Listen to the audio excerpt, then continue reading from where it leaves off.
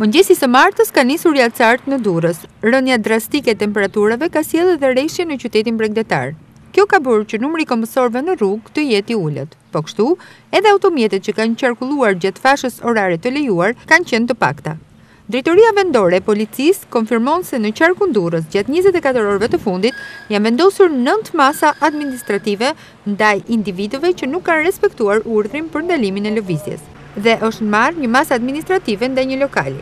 Nga policia rrugore janë bllokuar 6 mjete dhe janë tërhequr 6 leje drejtimi. Ndërkaq, gjatë ditës së sotme, efektivët e policisë bashkiake nuk kanë lejuar asnjë konsumator të futet në tregun e frutave dhe perimeve në qytet pa qenë të pajisur me maska dhe doreza.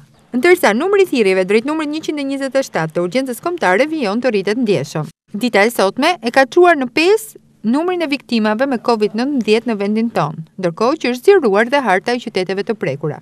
Sipas Ministrisë së Shëndetësisë dhe Mbrojtjes Sociale, përgjatë 24 orëve të fundit, janë regjistruar 19 raste të reja, duke çuar numrin total në 123.